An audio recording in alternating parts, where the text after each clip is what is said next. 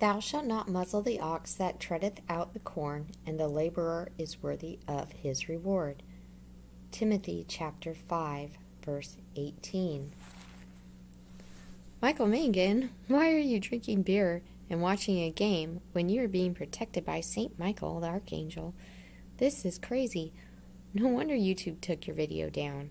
Maybe it's time to step up a little bit with your St. Michael's World Apostolate and really have the joy of it. I know with the death of Bill Dykes, it must have just been so hard, but let's move forward diligently and really love the Lord with our whole heart, mind, body, and soul, and then neighbor as self.